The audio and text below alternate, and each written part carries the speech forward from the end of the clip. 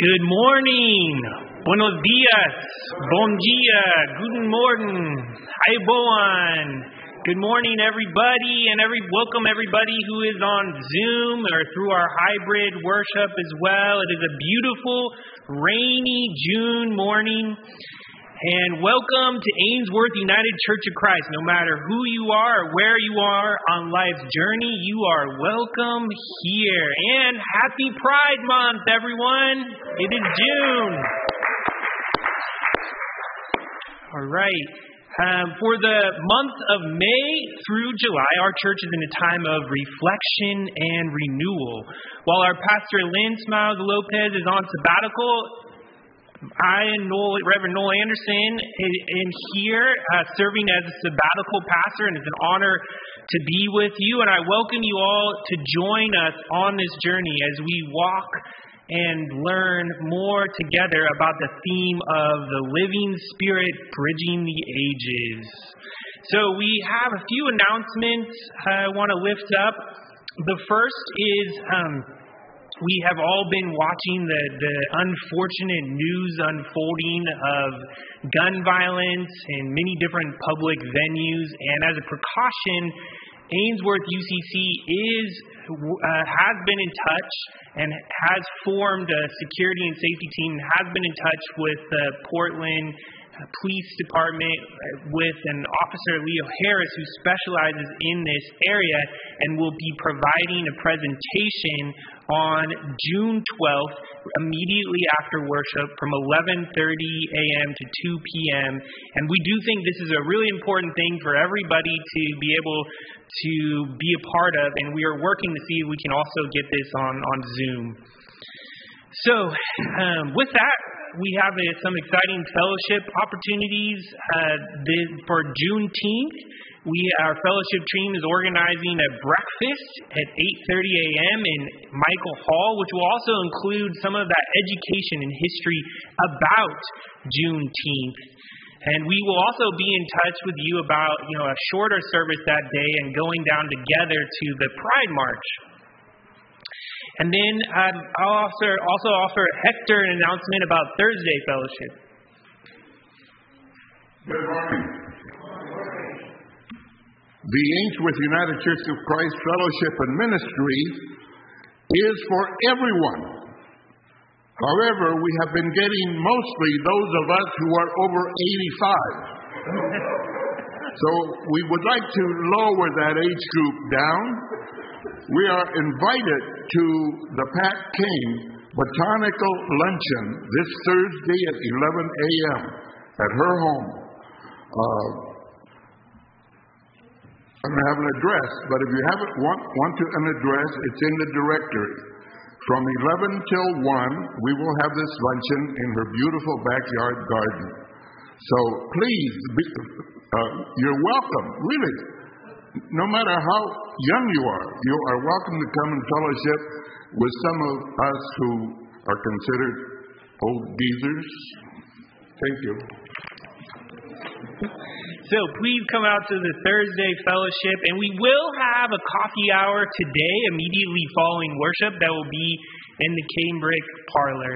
I'm also excited for the music today. We have the men's ensemble, the men's choir join us. I see Dr. Wright, who hasn't been with us in the last couple of weeks, so glad to have him. And my aunt, Beth Anderson, is visiting. She'll be giving us a gift of music as well with my wife, Nina Fernando. And do we have any other new folk in the congregation today?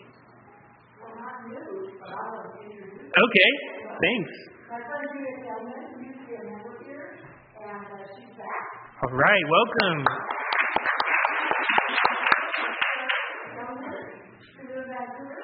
All right. Thank you for coming to visit us. Wonderful to have folk. Always good to be welcoming new folk and those who are visiting. And with that, we can let our worship begin. Are you excited about Pentecost today? Yes, so am I. So let our worship begin. We begin with the land and labor acknowledgement. We sit on the ancestral homelands of the Multnomah, Castellamit, Clackamas, Tualatin, Kalapuya, Molalla, bands of the Chinook, and many others who made their homes along the Columbia River. We honor the members of over 400 tribal communities who live in the Portland metro area. We acknowledge the labor of kidnapped and enslaved Africans and of Chinese workers and Latinx farm workers who have risked so much and received so little. They have all helped to build the wealth of this country. please take a moment to honor the people who continue to resist and survive despite the intentional and ongoing attempts to destroy them.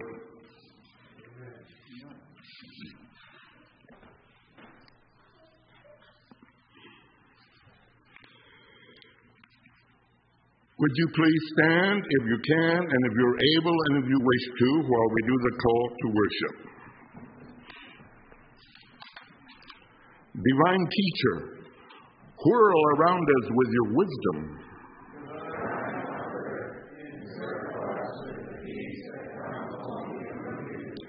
As the holy winds fill our lives with dreams, empower us to live God's hope in this world.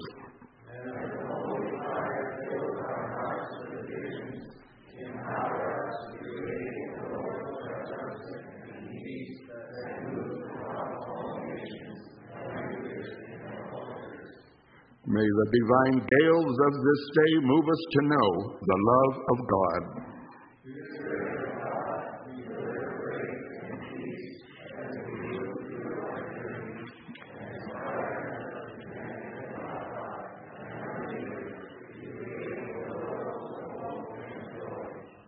Amen.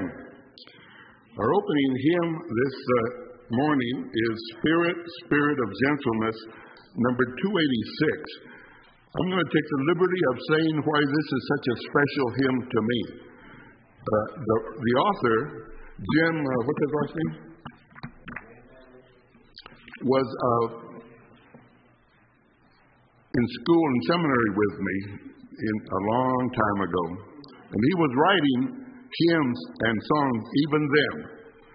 This particular hymn is one of the most beautiful he's ever written. Unfortunately, it came to be known as the longest hymn in the history of hymnology.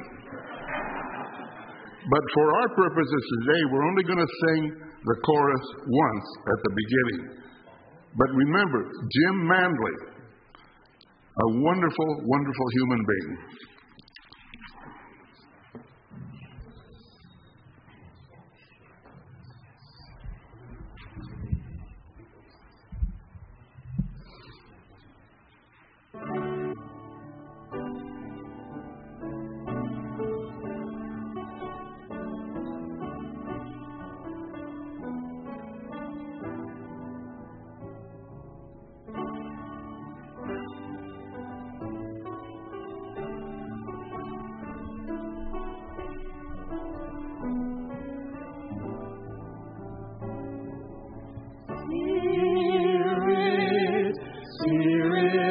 Gentleness, go through the wilderness, calling and free. Spirit, Spirit of restlessness, stir me from blessedness, wind on the sea. Move on the waters, you call the sea. Then you coax up the mountains from the valleys of peace. And over the eon, you call to each thing. Awake from your slumbers and rise on your wings.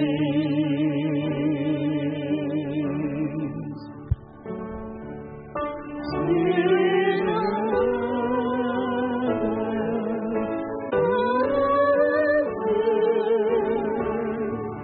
you go with your people.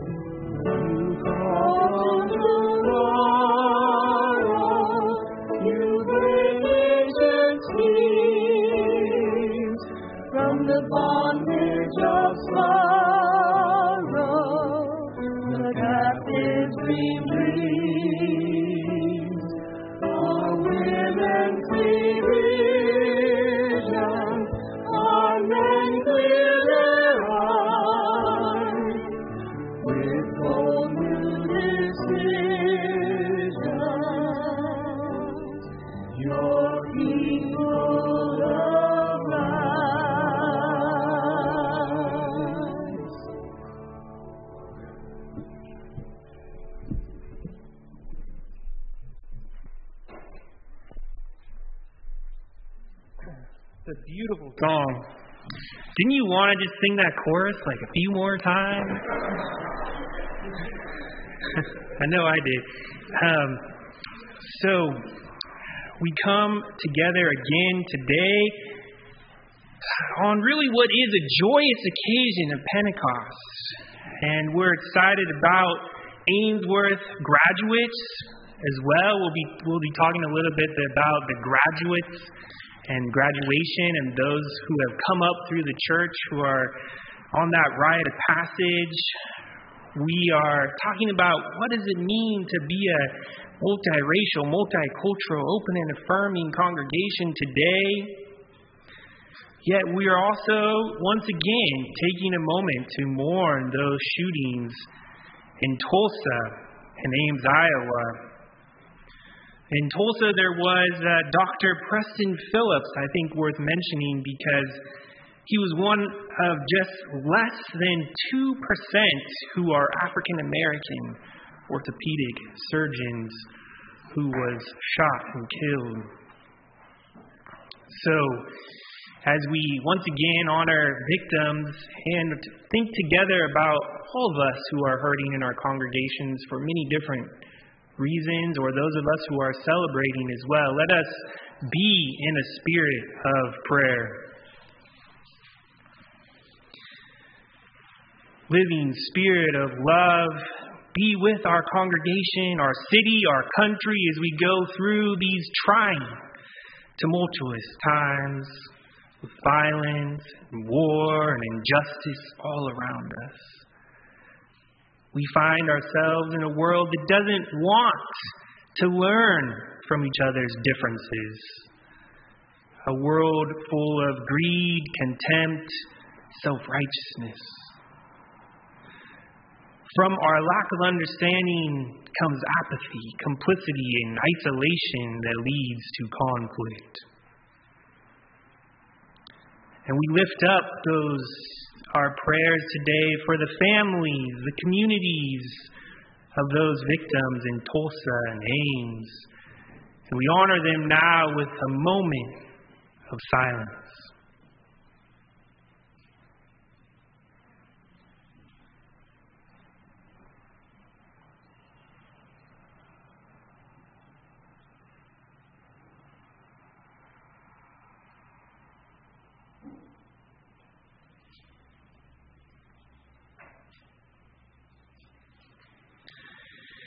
We pray that these moments of pain might inspire us to action. We pray for a social change that can stifle this ongoing violence. We pray for a world where all belong, where there is no longer discrimination, but that we are all treated with equity and dignity.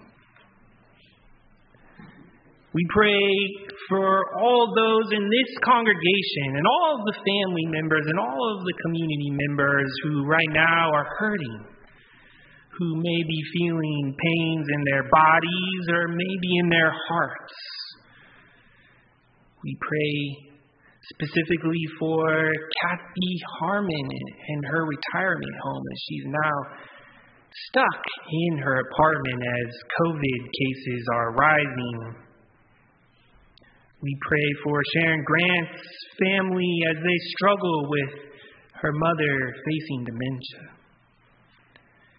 We pray for prayers of thanksgiving for Diana Gray, who is now healing from a recent hip surgery. There are so many prayers that we bring today that are on our hearts. We lift those up to you now.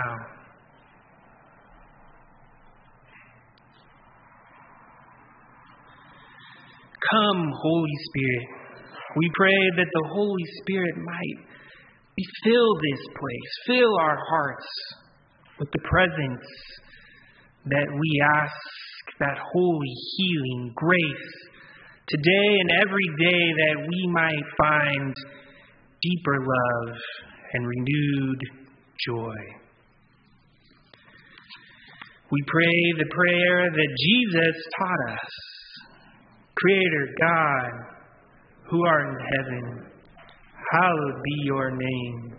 Your kingdom come. Your will be done on earth as it is in heaven. Give us this day our daily bread. Forgive us our sins as we forgive those who sin against us. Lead us not to temptation, but deliver us from evil. For yours is the kingdom, the power, and the glory forever. Amen.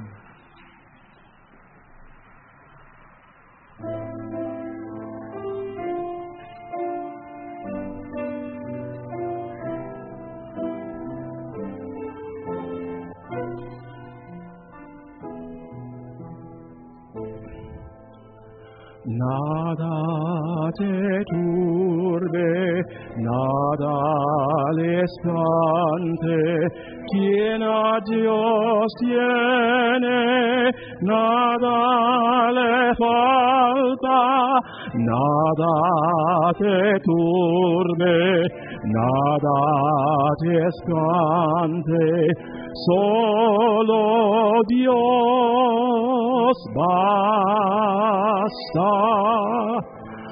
Nothing can trouble, nothing can frighten.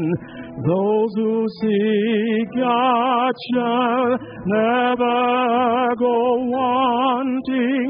Nothing can trouble, nothing can frighten. God alone deals us.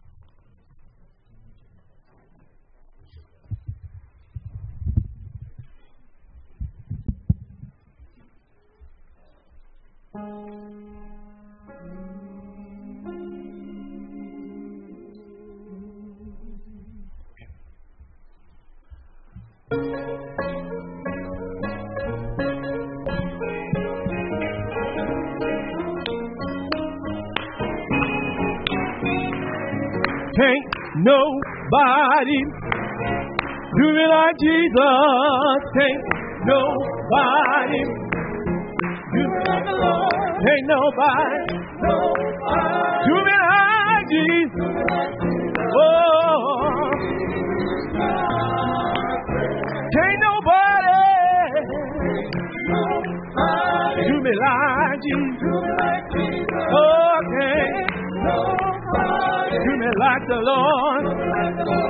Can't nobody do me like. Oh, pick me up and turn me around. And turn me around. Oh, you pick me up and turn me around.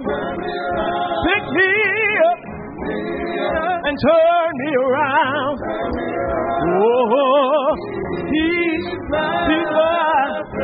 Pick me up and turn me around. Oh, he picked me up and turned me around. Pick me up and turn me. Oh, Lord. Heal my body, told me to run on. Told me to run. Heal my body. Told me. Heal my body.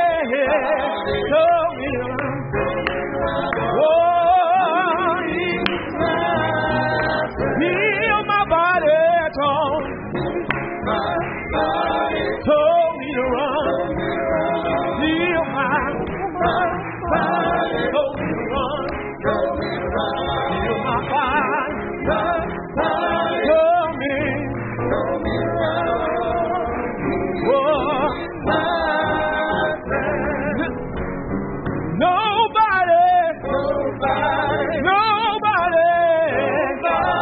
Nobody can do.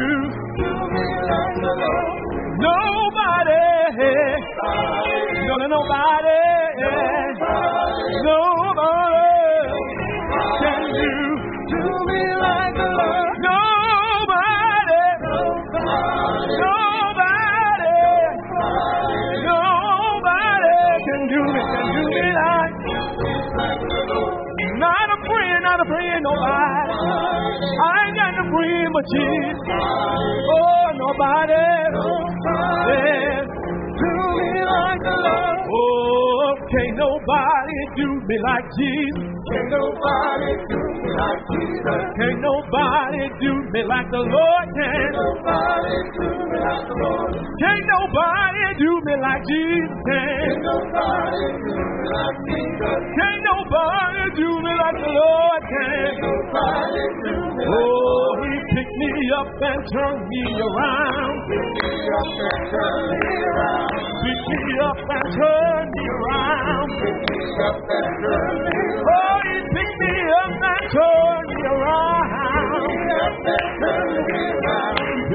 up and turned me around. Picked me up and turned me around. He healed my body and told me to run on. Yes, He healed my body and told me to run on. Healed my body and told me to run on. Healed my body and told me to run on. Healed my body and told me to run on. Nobody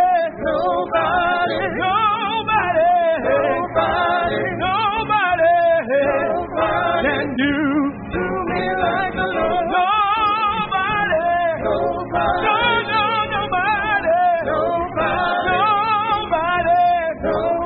can do to me like the Lord.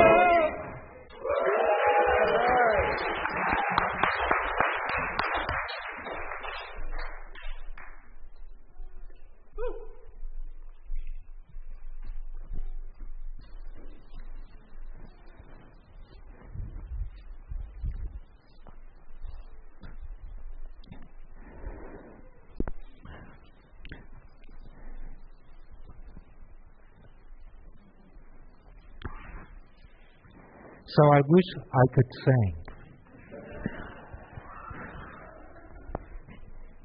And it's difficult to follow such a beautiful selection.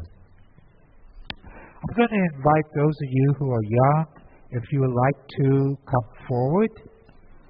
And I want to share some stories. But first, I just found something that I thought was extraordinary to find out. I was noticing who came to church this morning, and I'm not quite sure, but I'm wondering whether there was something happening in the atmosphere, because I noticed, and maybe you can see where I'm going with this,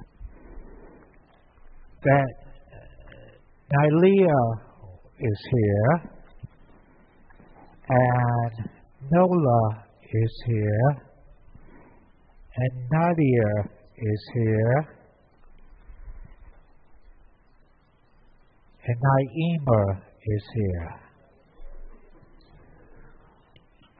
What was happening at this time in all of this? So I'm going to ask you, don't feel like coming forward, so I'm going to ask you to shout out. I'm going to ask some questions, and this is for anyone. What are you going to do this summer? What are you going to do this summer? Anyone? Are you going to look up, investigate? Okay. Anyone? What are you doing this summer? Huh? Swim. Okay, swimming. Yes. Sleep late. Yes. I like that. Go to camp. Excellent. Excellent. Garden. All right. All these things which are so exciting to do. I like especially sleeping late. Thank you for saying that. And as we think about what we're doing this summer, I want you to imagine, what are you doing next year? 5 years from now? 10 years from now? Well, it might be hard to remember, and it might be hard to imagine. But next year, 5 years from now, and 10 years from now, you will continue to grow and continue to transform to be the people that you are called to be. And so, every spring, in schools all over the world, people pause to reflect and remember and acknowledge the achievements people have done and completed and where they are going. So, I'm going to ask you not only to look forward, but to look back. Where were you 1 year ago, 5 years ago, 10 years ago?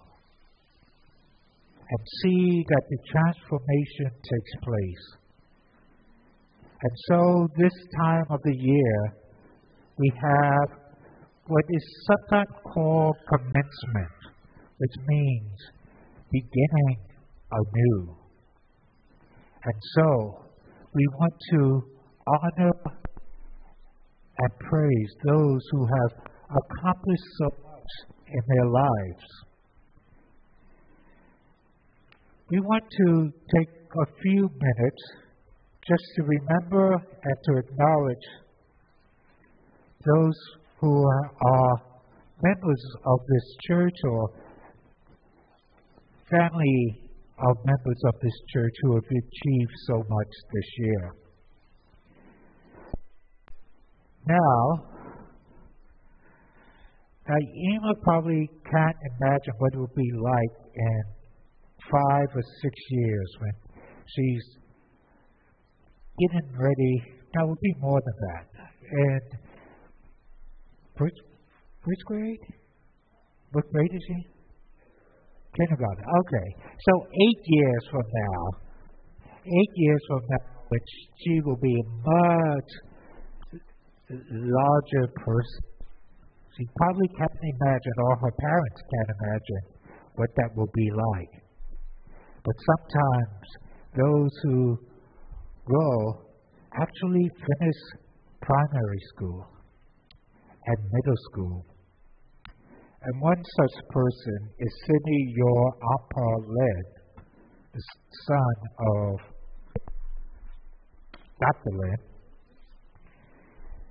Sidney is graduating from the 8th grade at St. Anthony Catholic School in Tigard. And this fall, he will enter Tualatin High School. We congratulate Sidney and his parents. But in 8 years, you will probably continue in school, and you will continue maybe in high school and discover new things, new experiences, new things to do. And as you experience high school, you might decide, I'm learning more and meeting more people. And then there will come a time in your 12th year, you will say, it is time for me to venture into new areas. And so we want to acknowledge those who have managed to negotiate the ins and outs of high school successfully. Among them are Francis Curry, and you can see a theme here, who graduated from Grant High School, and she will attend Scripps College in California. Her sibling, Catherine Curry, also graduated from Grant High School, and she will attend Wesleyan University in Connecticut.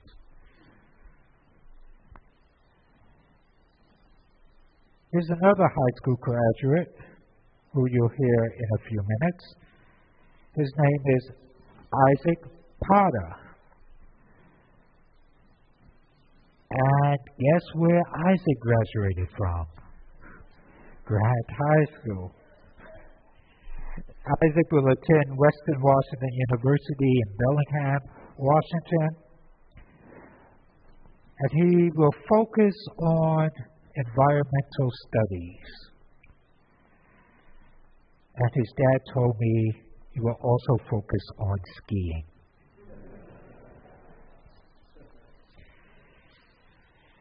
Recently, Maya Pukarana graduated from Barnard College of Columbia University in New York. I believe right now she is in Europe.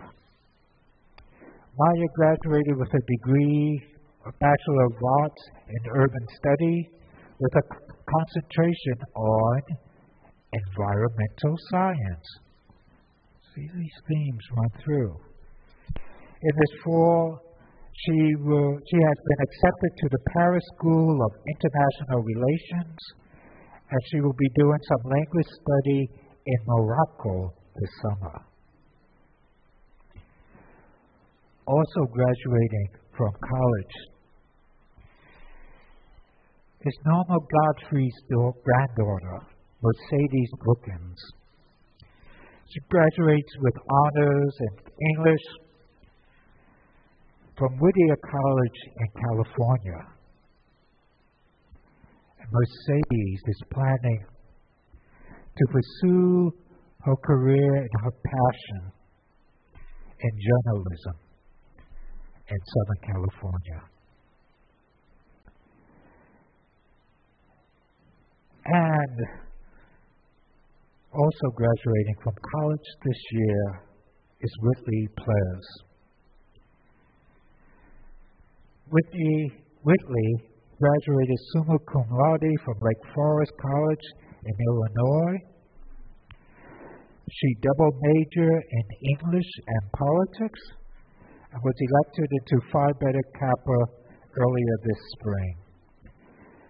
Whitley is planning to work in digital marketing and social media. Wow, let's just pause and soak all of this in. And Naima, in 8 years we will celebrate you as well. But I would like to invite Isaac Potter to share a few words, and then we'll have a prayer afterwards. Mr. Potter, the stage is yours.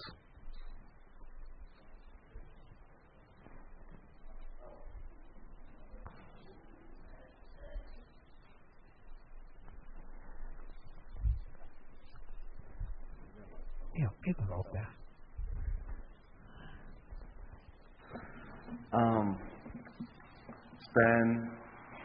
It's been quite a long time I've been at this church. Since I was Since I was born, I've been coming to this church, somewhat regularly, sometimes not so regularly, for the last 18 years. And it's a big part of my experience throughout my schooling and throughout high school and throughout just my childhood. And I'd just like to thank all of you. I just thank this church because it's really been an amazing community to have access to and a really great support system that I'm really grateful for. I'll be taking a lot of the lessons I learned here with me through and into college and throughout the rest of my life. So, thank you.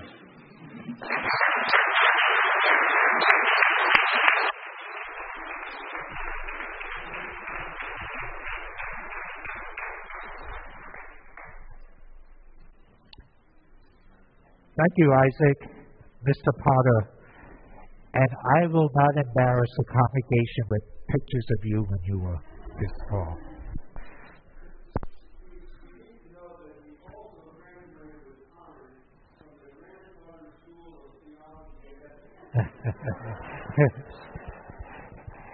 As only a proud grandfather can say. I invite you to join me in a word of prayer. Lord God, we thank you for the opportunity to gather here today. We remember and give thanks for those who are able to study and learn and share. The opportunity to gather, to discover new things, to gain new insights into the world and ourselves, are only things that we can do together. We thank you, O God, for all those who are able to study and celebrate their achievements. We pray, O God, for those who we acknowledge this day. Continue to watch over Sydney as he ventures into secondary school and encounters new insights, new adventures. Watch over and keep him safe and let him become the person he can be. We give you thanks, O God, for those who have managed the sometimes rough passages of high school. We thank you, O God, for Catherine and ask that you continue to be with her as she goes to college on the East Coast. Strengthen and give her wisdom. For Frances, we ask your continued care and love surround her. Be with her as she goes to California to study. We thank you, O God, for Isaac and for the opportunity he has. We thank you for the blessing he has been to us and ask that you continue to watch and keep him as he goes to study in the state of Washington. And we give you thanks, O God, for those who have completed their college education and ventures out into the world to share the gifts with all those around. We thank you for Maya and for the gifts she shares, and ask that you be with her as she continues her studies this summer and next year. We thank you for Mercedes and what a blessing she has been to her family and to us. We thank you that you have led her into the field of journalism. Continue to guide her and give her the strength she needs. And we thank you for Whitley, for the amazing things she has done, not only at home, but in her university. We thank you for how she has studied and how she is now using the gifts that she has honed while in the university for all those around her. Bless and keep these those we have named. Bless and keep those who are studying and will continue their studies. Bless and keep all of us as we seek to transform this world to more accurately reflect our hopes, our loves, and our desire for a world where all are welcome, loved, encouraged. Hear our prayers, O God. In the name of Christ we pray. Amen.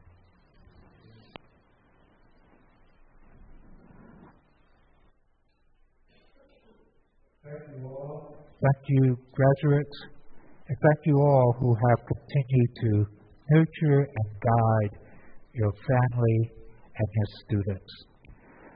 I'll invite those who would like to continue to Sunday school. So the middle and high school will join JJ, and the others will join Miss Pat and I upstairs. Thank you.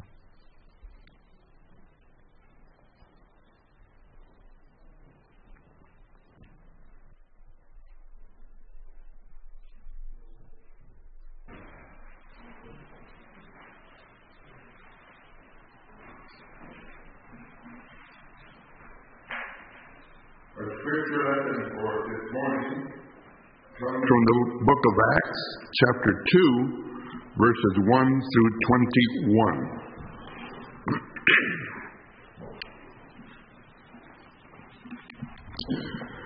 When the day of Pentecost had come, they were all together in one place. And suddenly from the heaven there came a sound like the rush of a violent wind, and it filled the entire house where they were sitting. Divided tongues as of fire appeared among them, and a tongue rested on each of them. All of them were filled with the Holy Spirit and began to speak in other languages as the Spirit gave them ability. Now there were devout Jews from every nation under heaven living in Jerusalem.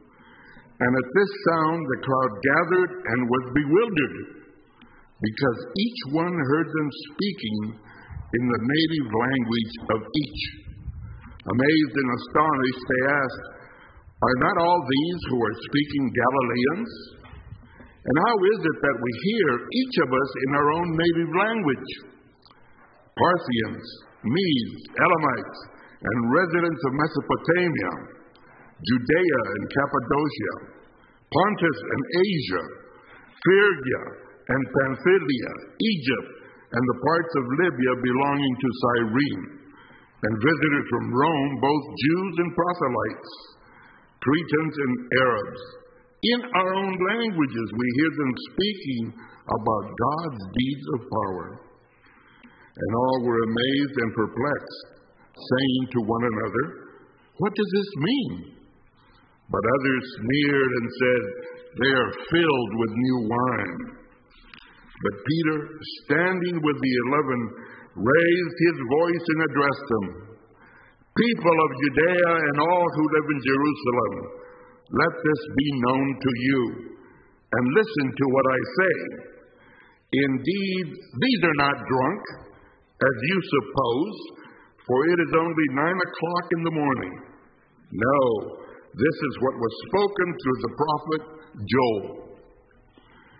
In the last days it will be, God declares, that I will pour out my Spirit upon all flesh, and your sons and your daughters shall prophesy, and your young men shall see visions, and your old men shall dream dreams. Even upon my slaves, both men and women, in those days I will pour out my Spirit, and they shall prophesy. And I will show portents in the heaven above, and signs on the earth below, blood and fire and smoky mist. The sun shall be turned to darkness and the moon to blood before the coming of the Lord's great and glorious day. Then everyone who calls in the name of the Lord shall be saved.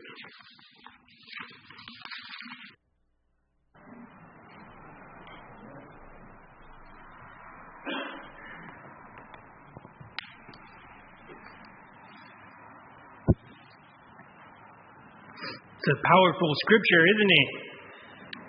Don't you love Pentecost? We have our beautiful red decorations and flowers, and thank you, Shannon, for putting this together. We had our amazing music. Ain't nobody do me like Jesus. And we have more amazing music to come. Thank you to all of those who pitched in to help clean.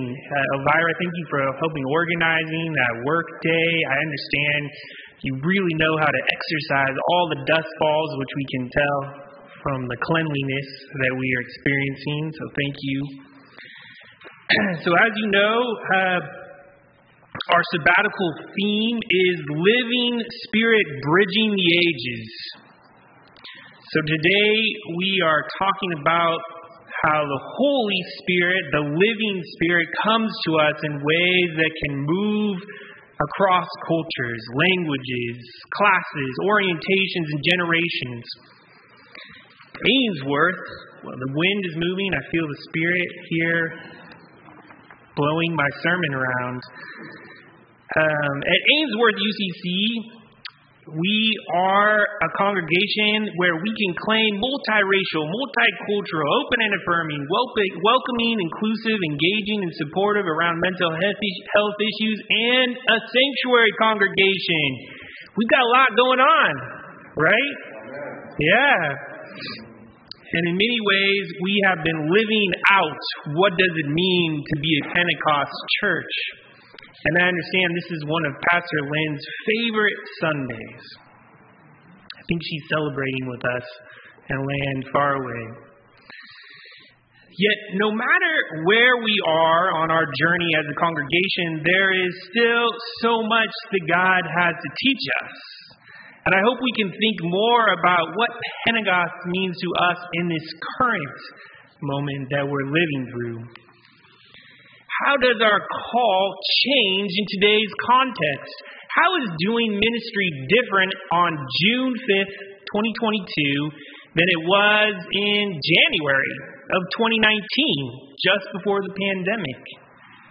Or going back to the formation of Ainsworth UCC in 1985, a few things might have changed in the last 37 years.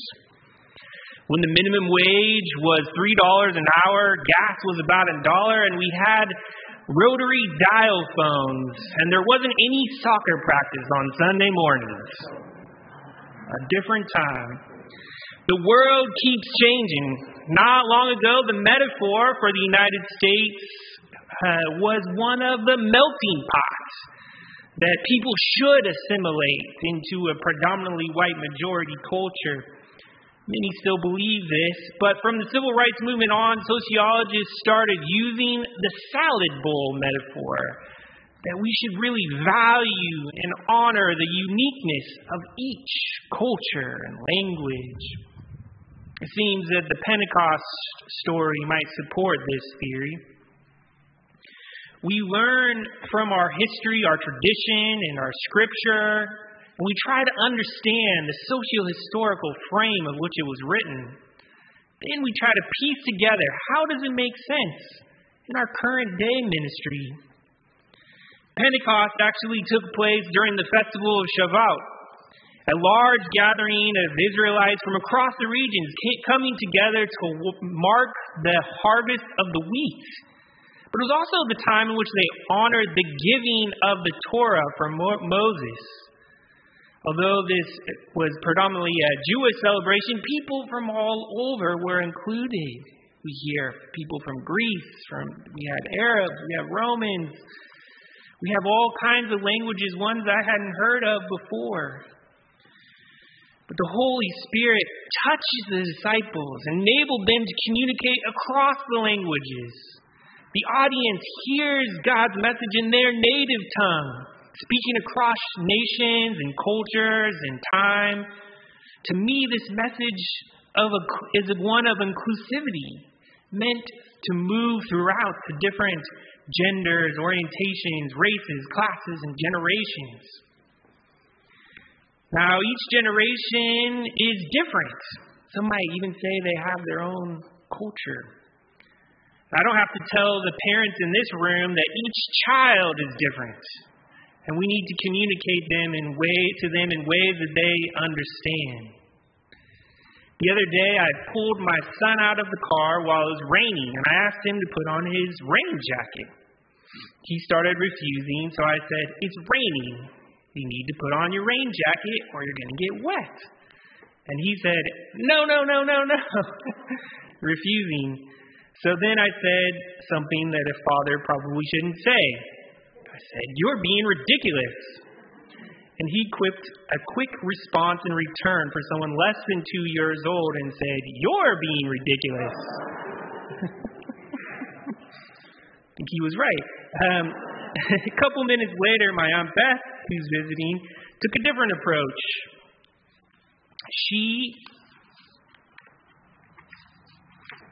Here we go. She said, "Do you see the dinosaurs on your jacket?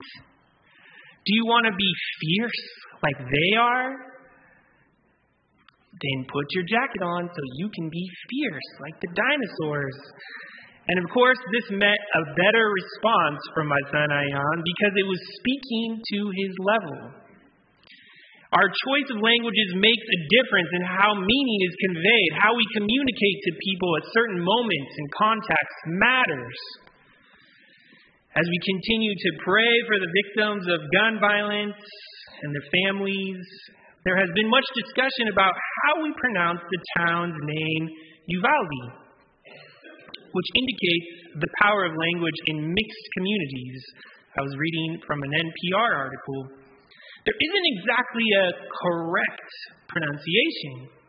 The language of the people who live there exists on a sliding spectrum between Spanish and English, and often consists of a combination of the two, Uvalde being the English pronunciation and Uvalde being the Spanish pronunciation, or something in between. We have to remember that English was forced upon Mexican ancestry people living in Texas, probably beginning with the Texas War of Independence and thereafter. Spanish was actually forbidden in schools, and children were punished for speaking it. Spanish itself is an imposed colonial language forced upon native indigenous people of Mexico and Central America. A professor from UC Santa Cruz, Kristen Silva Gruis, says, "Language is alive. It is not fixed. Academies of language and purists will try to fix it and correct it, but people are living. Language changes over time, and it's part of that change that keeps things vibrant and interesting." Presupposing that Spanish is a Latino identity can erase the indigenous history of many Latin Americans.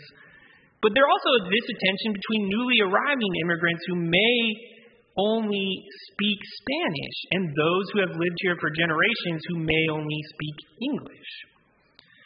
Professor Gruis suggests that maybe the most honest and authentic way to represent a community's past and present is to make room for those complexities and understand that it can be messy. The living spirit is vibrant and moving, and we have to allow sometimes for the messiness when it comes to the movement and the change we are called to. Now, maybe some of you, speaking of messy, you might have heard of some of the internal office conflicts between generations. Usually it's between the baby boomers and the millennials. A couple of jokes that illustrate this. How do baby boomers change a light bulb? They don't. They just keep talking about how great the old ones used to be.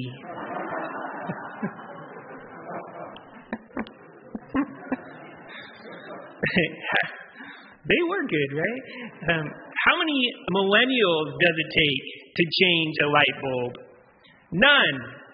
They accept it for who it is and then head back to their safe space.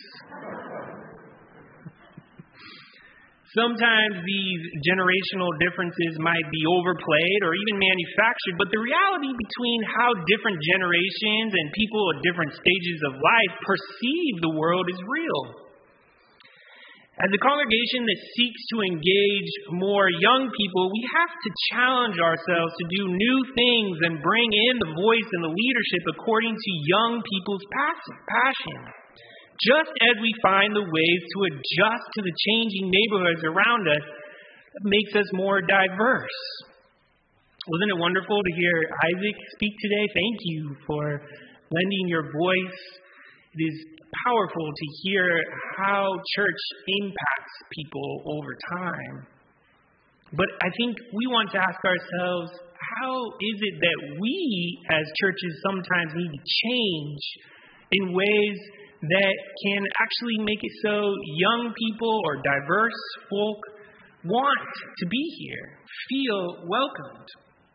In Reverend Jackie Lewis's book, 10 Essential Strategies for Becoming a Multiracial Congregation, she talks about a case study of a congregation going through change, trying to adapt to the changing neighborhood, the changing demographics from where they were located, and the values of incoming neighbors that they felt were at odds. They said, well, they're not like us, even though they held many of the same common values, basic needs, health care, good education, adequate housing, meaningful work, something we all have in common. But instead, they were being seen as other, which became an excuse to not engage or to welcome newcomers.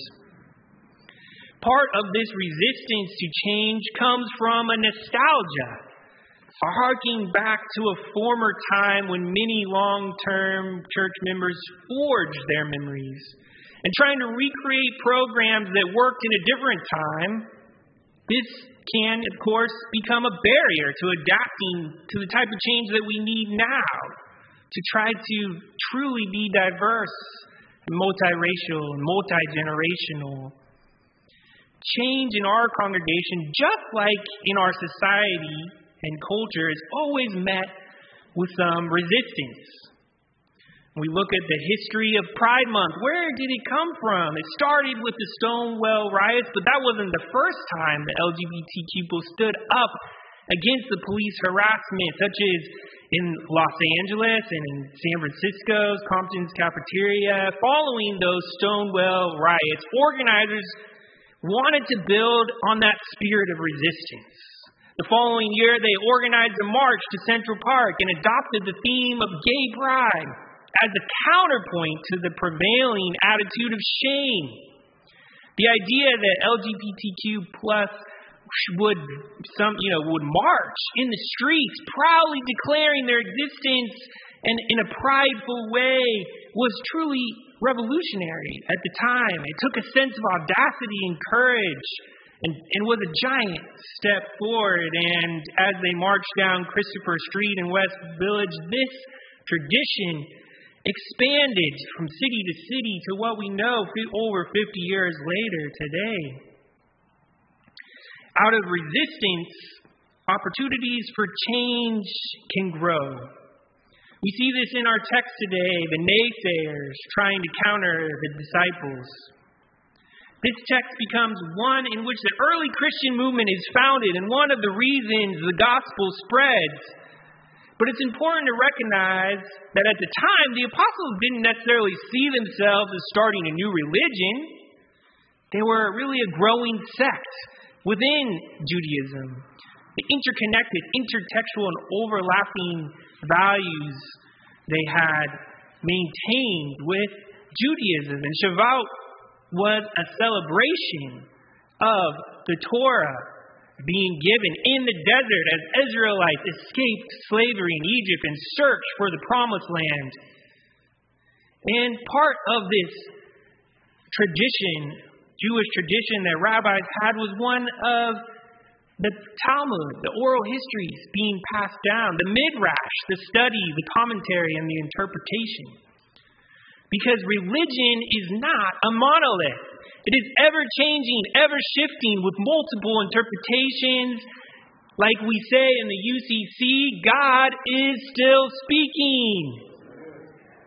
God is still speaking. And we see this way in which we can be fluid between tradition. And what does it mean to take our traditions and our scriptures and to adapt them to our current context? As Peter quotes the prophet Joel, who understood that in that time that Joel was writing, there was famine, there was drought, there was a call that he had towards redemption, towards the vision of a new era where all Jews that had been scattered among nations and had been sold into servitude could return in freedom. That God would be the hope of the people, and the mountains shall drop down new wine, and the hills shall flow with milk, and the rivers of Judah shall flow.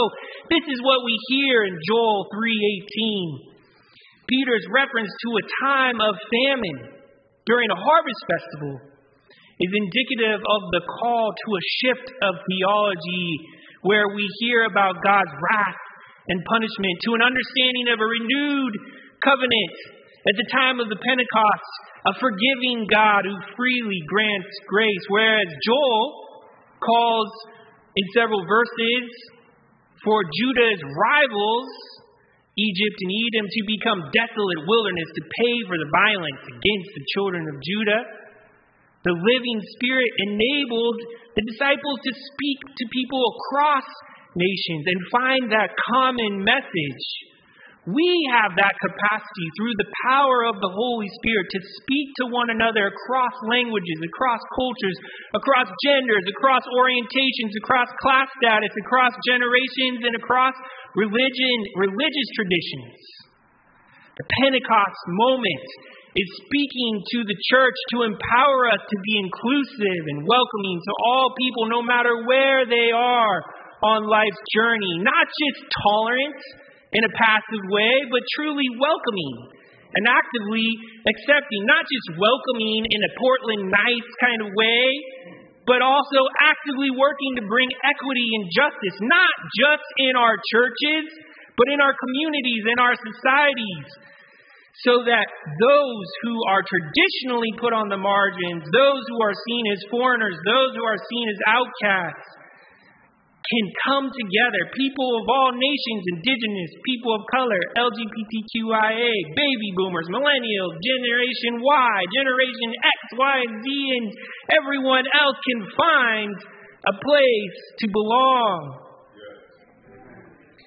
Acts 2:43-47, just after this story, says, all who believed were together and had all things in common. They would sell their possessions and goods and distribute the proceeds to all as any had need. Day by day they spent much time in the temple. They broke bread at home and they ate their food with glad and generous hearts, praising God and having the good will of all people.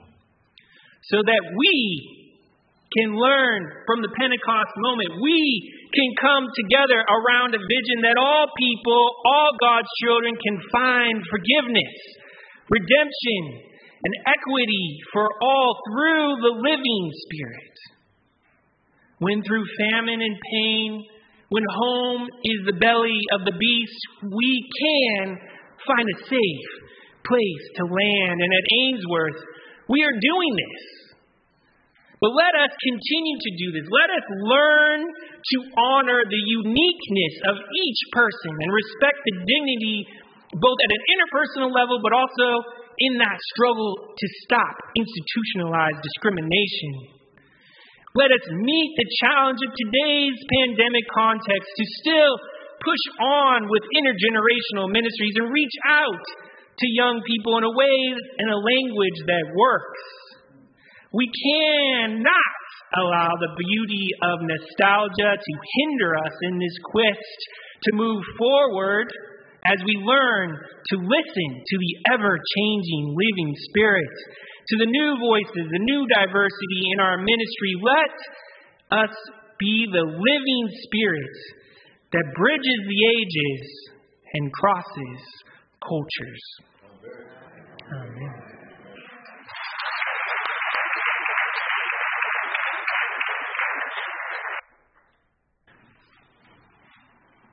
Pastor for the invitation to the offering to our wonderful Reverend Hector.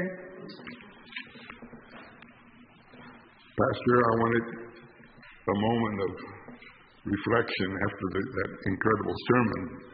So that's why I was sitting waiting. But thank you. I kind of want to hear what that reflection is. You want to give another sermon?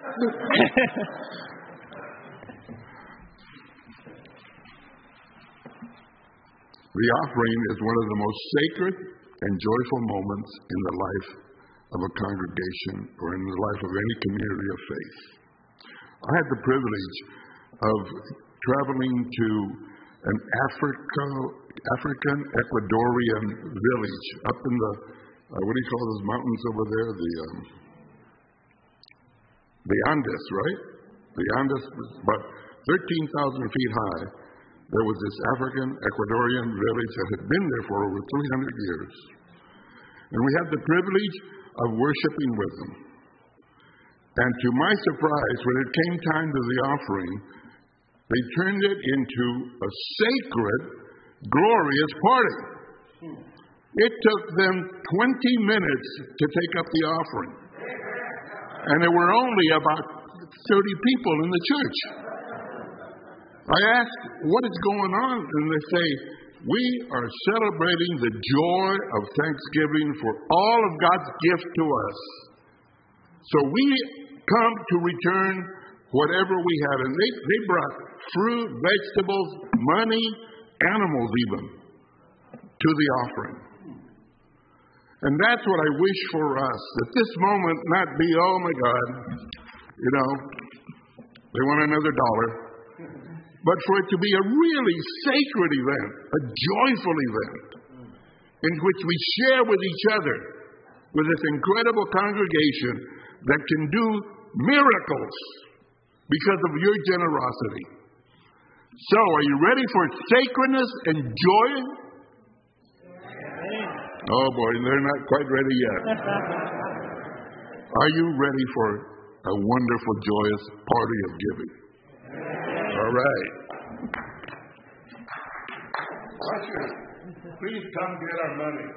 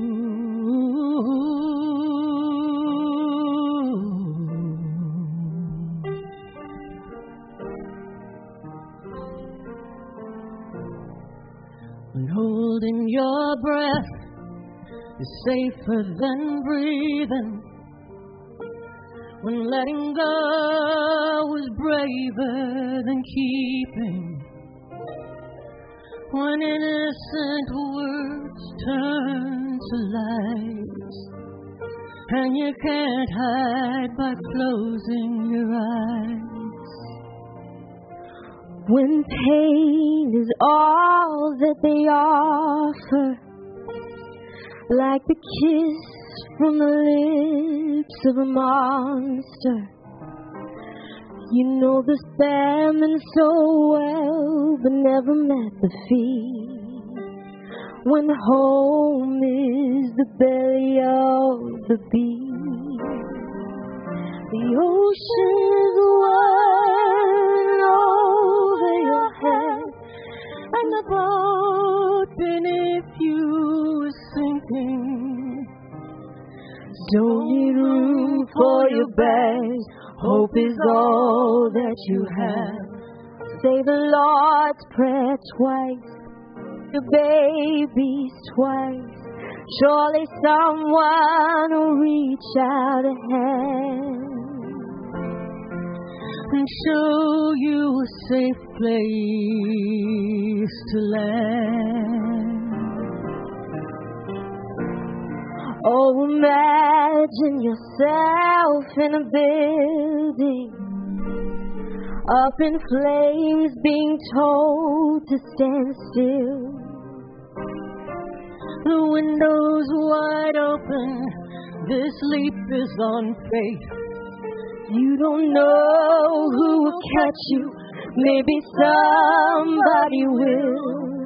The ocean is wild and over your head, and the boat beneath you is sinking.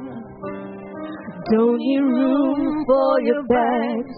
Hope is all that you have. So say the Lord's Prayer twice. Hold your babies tight.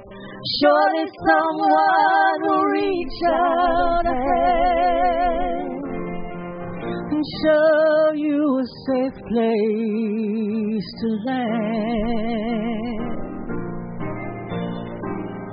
Be the hand of a hopeful stranger, little scared but you're strong enough.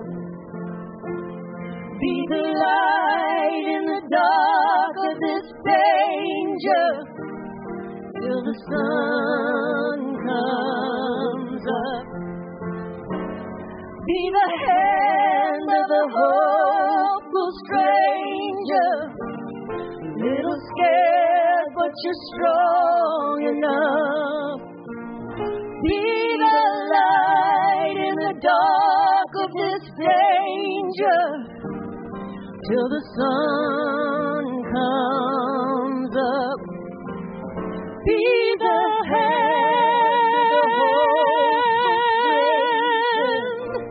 little scared. Be the light in the dark of this danger till the sun comes up. Till the sun comes up. Oh, till the sun comes up. Till the sun comes up. Till the sun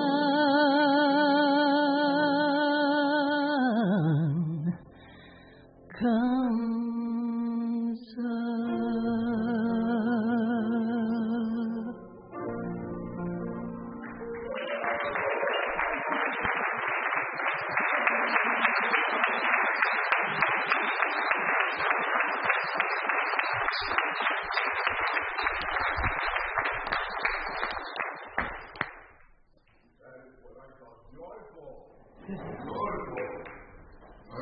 Not start here, but if you would like to stand, if you're capable of standing and want to, please stand for the hallelujah. Where are we here?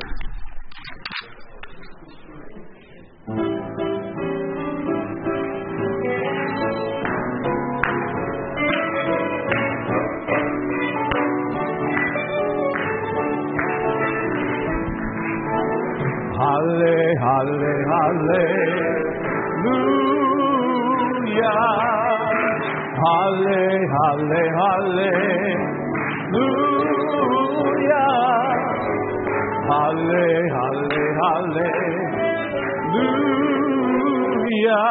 Hallelujah, hallelujah, hallelujah, hallelujah, hallelujah, hallelujah. Oh, hallelujah, hallelujah, hallelujah.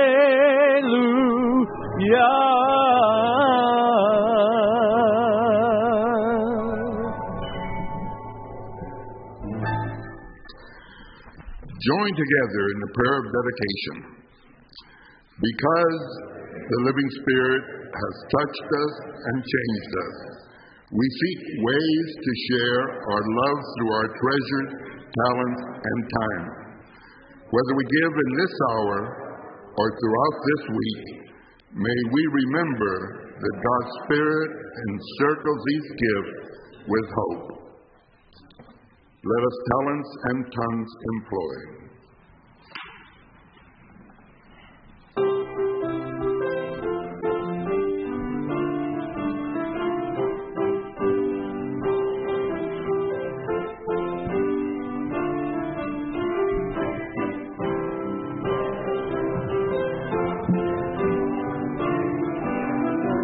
Of joy, bread is broken and wine is poured. Christ is spoken and seen and heard. Jesus lives again, earth can breathe again. Pass the word around, loaves abound. Jesus lives again, earth can breathe again. Pass the word around, loaves abound. Christ is able to make us one. At his table thus set the tone, teaching people to live to bless, love and word and deed express. Jesus lives again, earth can breathe again, pass the word around, love's abound. Jesus lives again, earth can breathe again, pass the word around, love's abound. Jesus calls us in, sends us out, bearing fruit in a world of doubt. Jesus loves to himself we share, God Emmanuel everywhere. Jesus lives again, earth can breathe again, pass the word again, loaves abound. Jesus lives again, earth can breathe again, pass the word again, loaves abound. Beautiful.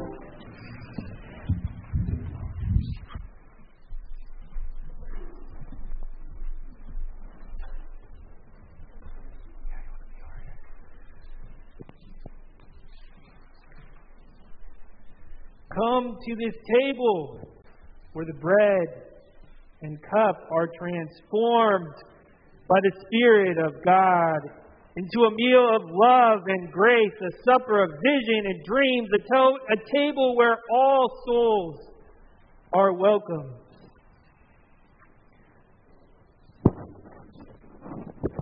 Loving God, you brought the Spirit into the world. Your breath continues to transform our world from the still to the stirring. Before the earth was formed, the Spirit of God swirled through the voids and the shadows. The divine air continues to fill us up through feast and famine. When we are full and empty on this day of Pentecost, when we celebrate the breath of Spirit coming upon the disciples, we invite the Spirit to come upon these elements. God of winds, pour out your loving, your living Spirit to make the elements come alive for us. Make this meal awaken our senses and give us strength to work for justice, to build a world where all are welcome and truly included. May this time of eating and drinking unite us as one, where we stir from sadness and rise from our hopelessness. May we begin to celebrate visions and animate the dreams that have only been alive in our minds. Amen. So on that night in which Jesus gave himself up for love and justice, he sat down at the table with those who had become family. And at that table were those who adored him and those who would betray him. He knew this, and he gave the bread to all anyway. And he took the bread and he broke it. He said, "Take, eat. This is my body given for you. Do this in remembrance of me." Then Jesus took the cup, invited all to drink from this cup of love, a sign of the covenant of relationship. Whenever you gather as families around the tables, whenever you strive to overcome the adversity of being human together, whenever you need to remember, I am always with you, do this.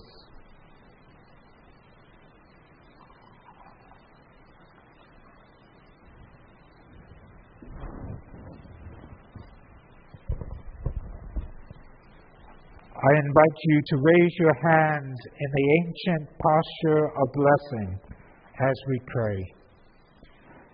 Pour out your Holy Spirit on us gathered here and on these gifts of bread and juice. Let them be for us the body and blood of Christ, so that we may be for the world the body of Christ, liberated by his witness, passion, and life. Be with us, Holy Spirit.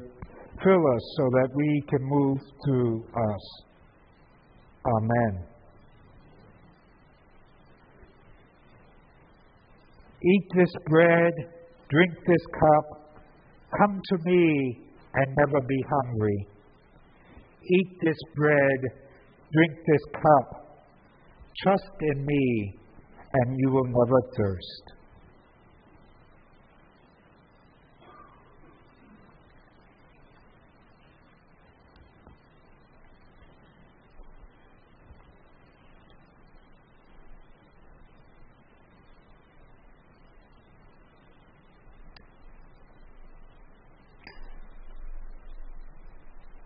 We invite you up by rows to come and take the bread and the cup, commune, and then return to your seats. So we'll come forward from the rows in the back forward.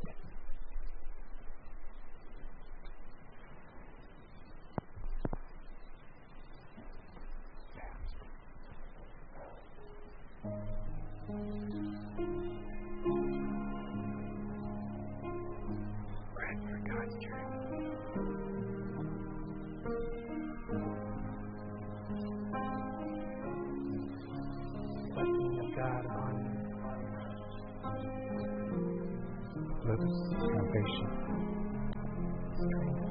Cup of salvation. Cup of salvation.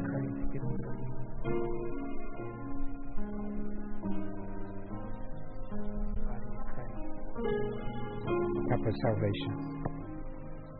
Cup of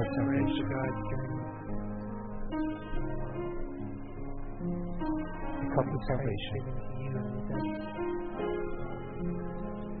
Cup of salvation.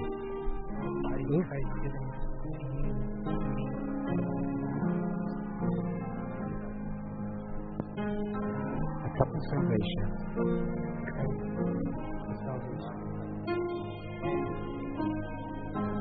A cup of salvation. Body of Christ. A cup of salvation. A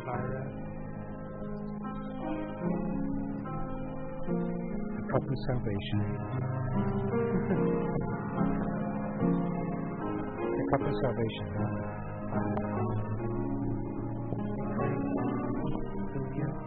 A cup of salvation. Body of Christ, give it to you, Marlon. Help us bless you.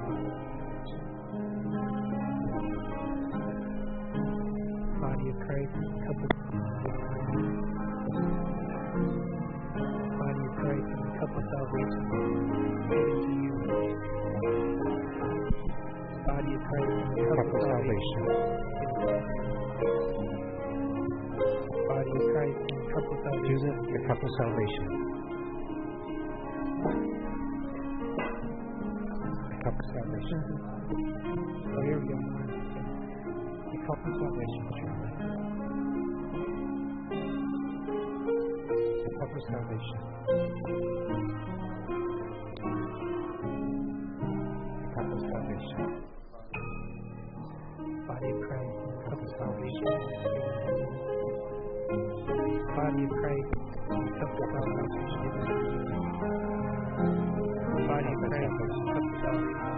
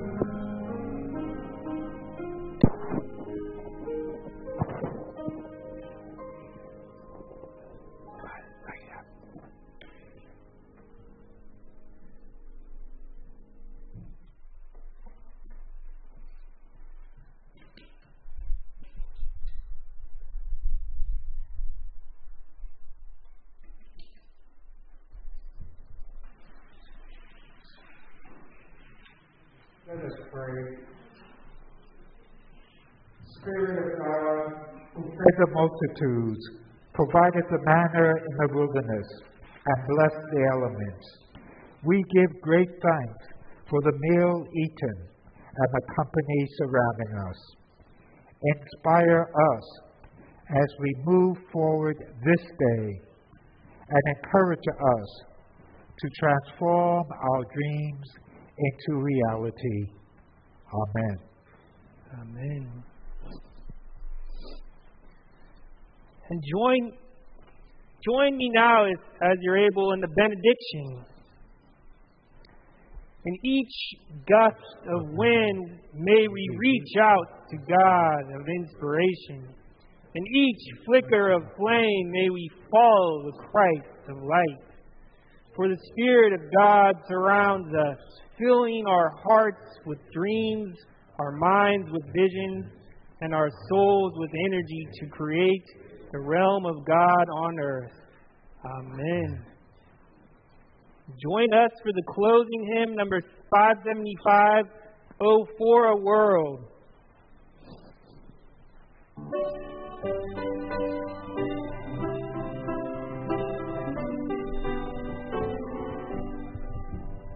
Oh, for a world where everyone respects each other's ways, where love is lived and all is done with justice and with praise. Oh, for a world where goods are shared and misery relieved, where truth is spoken, children spared, and unity achieved. We welcome one family and love with its joys, that opens us to unity and gives our vision voice. The poor and rich and weak and strong, the sons of wise, still most outcast belong, who perish they will rise. Oh, for our days with love, the glorious reign of peace, where consciences will know, will all be loved, will see.